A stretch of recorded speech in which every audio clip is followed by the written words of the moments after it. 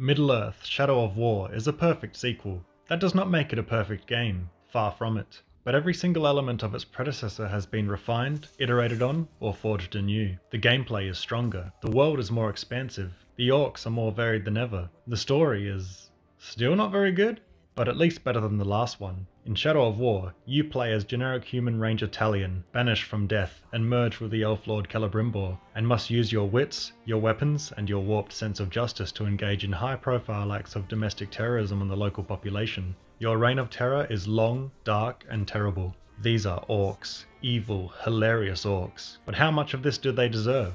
How far can you go? And just how far is too far? Enough! Kill me! Just end it. No.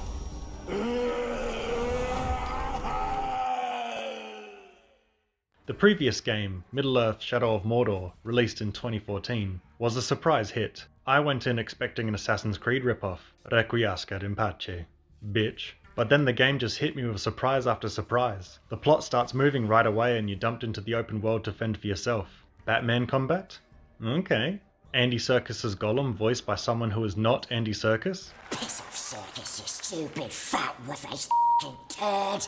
I'm not fat. And damn, Mordor looks like that? Suffice to say, it blew my expectations away. But the biggest surprise of all was the famous, or should I say, infamous Nemesis System. The Nemesis System is a game mechanic so good that the bastards had it protected by law, and then never used it again. So what exactly is the Middle-earth series? It's an open-world action game set in the Lord of the Rings universe. Shelob is hot now. A real heck to edge ya. Just roll with it. Looking back on it, I have no idea how my silky smooth 9-year-old brain managed to sit through the Fellowship of the Ring, a 3-hour movie, multiple times a week, on a bootleg VHS with hard-coded Chinese subtitles that skips the opening monologue. It's testament to how rich and engaging the world and characters are, and definitely not because watching Aragorn face down 100 Uruk-hai put hair on my chest. The films prove that The Lord of the Rings, by its own nature, is difficult to faithfully adapt into other mediums. Even when the books were adapted and condensed into the Peter Jackson films, they were still filled with so many references to events in the books that I could only appreciate as an adult. Shadow of War, however, makes no attempt to overcomplicate its story with scores of characters, and it certainly doesn't even attempt to be faithful to the source material if the source material does not serve their vision. There is some strange stuff going on in this version of Middle-earth. And to say it's strange is really saying something in a world that has already established Gondor as being in the late medieval period, whilst the hobbits look like they're 2 weeks out from inventing guns. I'm talking orcs raising the dead, renegade Chinese Nazgul, ancient Numenorian Batman technology, and of course, stupid sexy Shelob. The broad strokes of the world are present, but the references are deep in the background, usually relegated to collectibles. Anything that doesn't serve the main questline is left out, or at best, only hinted at. It's also non-canon if that helps a Tolkien nerd sleep at night. It won't. But I came here for a video game, and a video game I got. The gameplay is primarily a mixture of stealth, brawling, and guerrilla terror tactics. Stealth is typically used to thin the herd with traps, sabotage, and assassinations. It's ridiculously fast-paced, with enemies giving you a generous window between the time they see you and the time it takes their neurons to finally activate. You have a plethora of tools and abilities to silently, yet loudly, wipe out the outer defenses of an enemy outpost. Then when you inevitably trip up and the alarm is sound, the real combat begins. Combat is the same flurry of attacks, parries, dodges, and stuns made famous in the Batman Arkham games. Luckily for me, I didn't burn myself out on the entire Arkham series, so this style of combat has always remained appealing to me. It's simple enough to pick up, and slowly increases in challenge as you gain more abilities and meet new enemy types. Also, it looks pretty damn cool. Enemies come at you by the dozens, and you slaughter them by the thousands. You control Talion while harnessing Celebrimbor's Wraith powers. These powers include a hit-scan bow, a glaive, a stun, and like 100 other things. It truly is a sight to behold as Talion and Celebrimbor work in perfect synchronicity to dispatch their foes. In the previous game, Talion and Celebrimbor slowly built up a repertoire of skills and abilities over the course of the story. Then, at the beginning of Shadow of War, they are all taken away in one of my most hated gaming tropes.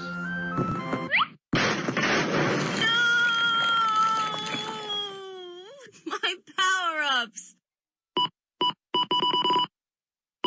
Thankfully, you gain most of these abilities back pretty quickly, then go on to gain in power from there. But of course, as you grow in power, so too do your enemies. You may think you're pretty fly, white boy, until the orcs start firing explosive arrows, teleporting, cursing you, shadow clone jutsuing you, and doing a whole manner of things that would have driven Christopher Tolkien insane. As the enemy captains move up the Mordor food chain, they gain new abilities, new equipment, and higher stats. Sometimes, that makes the fights tedious if you're up against a foe with a massive health bar and some bullshit ability that lets them fully regenerate after you defeat them. But more often than not, they'll actually become more interesting. Failing from time to time may just improve your experience. Maybe they'll gain a new mount, an entourage of new followers, or even a hype man. Look at him! He's so angry he can't even talk! He's going to enjoy tearing you apart! One of the game's main draws is the open world, and by God does Shadow of War do it well. Instead of the two open world hubs of the first game, we have several distinct regions that are big, but not too big. Large enough to feel like a vast swath of land, but not so huge as to make travelling tedious. There's Minas Ithil, the city under siege, the frozen wastes of Saragost, the volcanic plains of Gorgoroth, the coastal forests of Nurnen, the cavernous region of Cirith Ungol, and the desert plains of Lithlad. It's almost overwhelming, and each of these regions has its own fortress, set of outposts, and an army to contend with. However, the narrative weaves through each of these regions like a drunken toddler on a tightrope. God help you if you want to follow each quest thread independently. You'll be going back and forth, round and round, until the repetitiveness brings you to the brink. One quest has you hunt the same captain across every region to rescue an ally, but every time you show up he'll slip away and then you quick travel to the next region and oh my god, Shadow of War, why are you so hard to love? But then I remember them. The boys. If you know what's good for you. Look out! Look out! Merc and I are more than head twins. We are two halves of the same orc. That's why they said we were special. Right out of the vat, they said it. Twice the intellectual prowess, twice the cunning, and twice the intimidating yet noble visage. I am the Uruk-Bard, a worthy foe is hard to find. You cleaved me in two. Any other orc would have died, but I survived. More than that, I thrived. My brothers put me back together, stronger than ever. But they didn't make me into what I am. You did.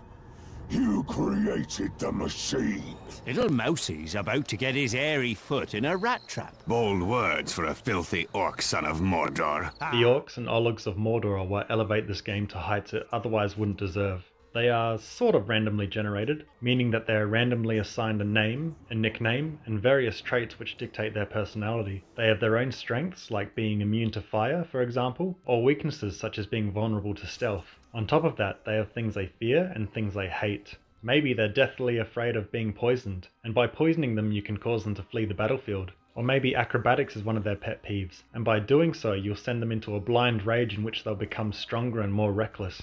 But the best part of the Nemesis system is that they remember their previous encounter with you and mention it upon your next meeting. Please, walk back into my throne room. Another try for Ford. Careful not to slip in blood you left before. They grow and change across the course of the game. You can slash, blast, or shoot them to death. But then they'll come back to tell you what a moron you are for thinking that a low-yield nuclear explosion would be enough to finish them off for good. You can disfigure an orc gradually over the course of the game until they practically beg you to kill them. It's an experience you'll never forget. And there are so many variations that you'll almost never see the same one twice, unless you do online vendettas. Do not do online vendettas. You will see the tower in every single one. In Shadow of Mordor, the first region had you battling the occupying orc army, and the second region had you forcibly mind controlling them and recruiting them into your own army. The mind control worked by beating them to a pulp and having Celebrimbor go full Wraith mode on them. Sounds cool, right? Wrong. In the first game, the act of mind controlling orcs pretty much lobotomized them. Their endearing personality? Gone. The rivalry? Erased. All of that rapport you've built with them vanishes the instant you recruit them to your side. But Shadow of War fixed it. Those mad lads actually pulled it off. Now you can have glorious tales of rivalry and friendships, ambushes, rescues, betrayals. The list goes on. You can defeat an orc, refuse to execute them, and instead drive them into insanity. You can do some messed up stuff to the boys. And I know orcs are literally the spawn of pure malice, and are considered by many to be irredeemable, but these boyos are so endearing.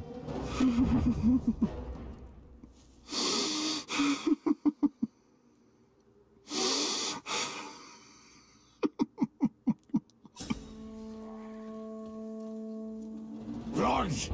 Bloody blood! Bloody blood! Bloody!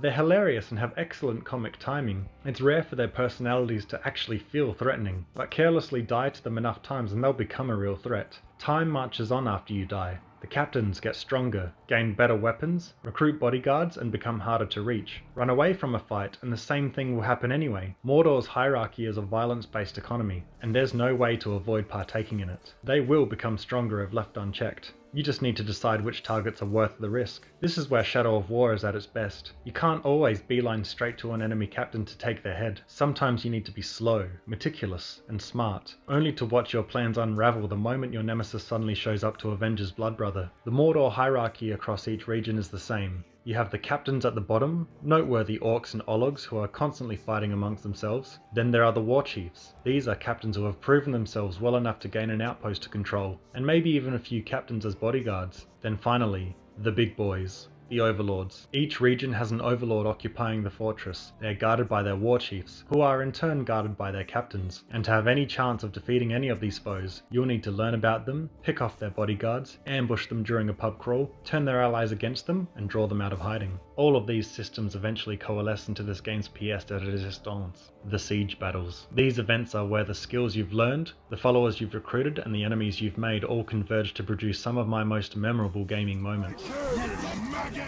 You're not taking one more step into this fort. We're going to cut you down, eat what's left over, and turn you into a steaming pile of schrock. Are we going to threaten to kill him or kill him? Siege battles involve assigning your captains to the assault or defense party and purchasing upgrades for them to bring into battle. For example, the attackers can purchase higher tier infantry, Caragors that can scale walls, and suicide bombers that can...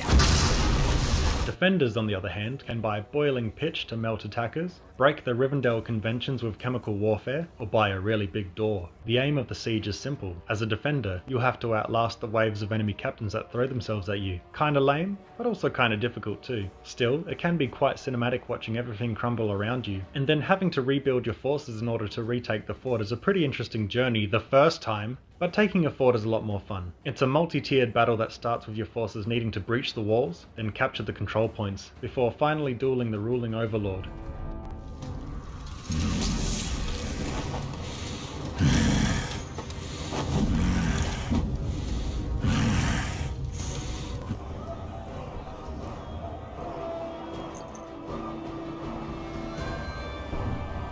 The emergent stories that come out of these battles are beautiful. I feel honoured to fight and die with my orc brethren. But holy shit guys, please stop killing each other before the battle even begins.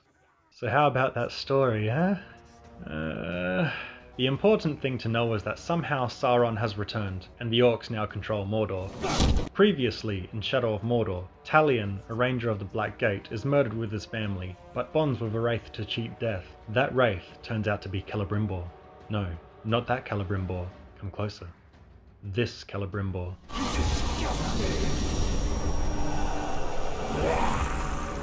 Celebrimbor is the elf who helped forge the Rings of Power. Through this bond, Talion is neither dead nor alive. Mechanically, it means that if you die, then you respawn after a certain length of in-game time. My favourite part of the story is that Talion and the rest of the world acknowledges this. Talion's in a tight spot? Let me just help you out there. Talion and Celebrimbor don't know that the Fellowship will eventually defeat Sauron. They just know that something has to be done. So they are willing to die again and again and again just to take their shot at destroying the Dark Lord. The other part I love about the story is that although elves in Middle-earth are often depicted as graceful, almost angelic beings, Celebrimbor is a real son of a bitch. He's cold, pragmatic, untrustworthy, and maybe a teeny bit insane. He's already fought and lost against Sauron, so he's really unsympathetic to how much pain Talion has to go through to get his revenge. Unfortunately, aside from the orcs, Talion and Celebrimbor are pretty much the only interesting characters the game has. Before replaying the game recently, I didn't remember any of these characters. They are absolutely forgettable. All I remembered was Talion, Celebrimbor, DLC Man, Thirst Trap Shelob, Ratbag, Bruce, and Gollum. You're all bastards! bountiful sucks! The story in Shadow of War is delivered poorly. I mean, the production values are great, the voice acting is so good, but how they funnel their ample resources into such inconsequential and meaningless activities is just a bit depressing. There's also a disconnect between the story and the open world. The game's story is dead serious, but then it will throw in a walking, talking Finding Nemo reference and have the audacity to call the first orc I met douche. Douche. Story missions are ridiculously low effort. It's almost tragic how much potential they squander. For example, I see an orc archer at the end of this cavern trying to snipe me, so I use Shadow Strike to close the gap. After propelling myself across the cavern, I instantly fail the mission because I strayed too far from my allies. What the hell? But most of the time it's more like, oh boy, after waging war on an orc fortress and fighting tooth and nail alongside my trusted allies, seeing the chaotic battlefield full of death, destruction and betrayal, sure, I'd love to slowly follow an NPC around until I release some prisoners, and that's all you do in these missions. Just follow and rescue, follow and rescue, follow and rescue. And then if the level designers were feeling particularly frisky that day, they'll rip out one of your orc acquaintances and set them as a boss character. That's about all you get, and it makes no sense to me. It seems so easy to improve. Rescue prisoners? Sure. I can do that. Make that mission start a little ways away instead of 10 meters away from the objective, and let my plans get organically disrupted by the roaming orc captains. But what is this story I keep whining about? It's actually a pretty good setup. After realizing in the previous game that they are effectively immortal, Talion and Celebrimbor decide to forge a new ring to fight against Sauron. This one is blue. It was some lame sequel bait that I rolled my eyes at when it happened at the end of the first game, but good golly did they commit to it for the sequel. I'm not going to get into any more detail than that. It's a story that starts strong, does nothing spectacular, and then ends brilliantly. Despite its shortcomings, I have to commend Monolith. It would have been so easy for them to end the game with Talion looking directly into the camera and saying, "We have finally overcome the Shadow of War, but the time has come for a newer ring," and got to work making a green ring or something. But they didn't, and I'm so happy about that. But just because the campaign ended doesn't mean that was the end. There were 2 story expansions set concurrently during Shadow of War's endgame, and they got weird with it. My lady, I have searched every corner of Mordor for you. Ever since I first heard the stories of an elf that burned with the brightness of a sun. I never imagined you would be so enchanting. Oh.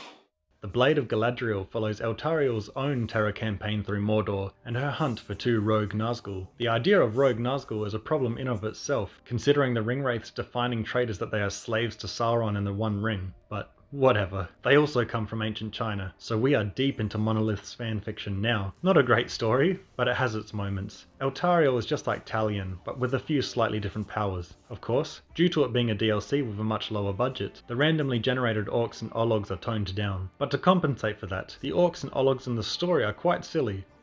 Too silly. The second expansion was the Desolation of Mordor, featuring Baranor, the Haradrim-turned-Gondorian captain of Minas Ithil, as he raises a mercenary army to take an orc fortress in Lithlad. Unlike Blade of Galadriel, Desolation changes up the formula. This one's a time trial. You don't have Talion's ability to respawn. Baranor is a mortal man, and dying in the game means that you die in real life. Baranor also has a different moveset and equipment that sets him apart from Talion and Eltariel. It's actually pretty good. You take outposts and hire Easterling mercenaries to work as your bodyguards. The mercenaries you recruit are half-baked, of course. This is still just a DLC after all, but they are a welcome addition even if they are just reskinned orcs. The story is more light-hearted and entertaining and doesn't overstay its welcome. All in all, a pretty fun time. Bet you're glad you hired me! Despite my love of the series, I do have some unreasonable complaints. The bad? It's not enough. I want more. I need more entries in the series, and they certainly don't have to be set in Mordor. Just give me more, goddammit! There are a lot of things that Shadow of War does wrong. The story meanders throughout most of its runtime, the well-acted characters are wasted on a plot that doesn't really ask that much of them. The loot upgrades are so incremental that it's impossible to feel excited at the pieces of gear you collect, and they don't even appear in cutscenes. And on release, the endgame had an awful grind to see the final cutscene, which has thankfully been patched out since, along with the microtransactions. But for everything it fails at, it still produced some of the highest highs I've ever felt in gaming. If you and I played the game side by side, we'd both finish the game with different allies, different enemies, and different stories to tell about them. The Nemesis system was a gift from God, and we are squandering it. If Monolith was able to improve it so drastically after just one sequel, imagine what they could achieve with the next one. Better yet, imagine if the bastards didn't block everyone else from using it. Imagine the stories that could be told in other games, and in other worlds. Thank you for joining me on this journey. I really appreciate it. See you next time. Shame on you! Shame on you! Go f*** yourself!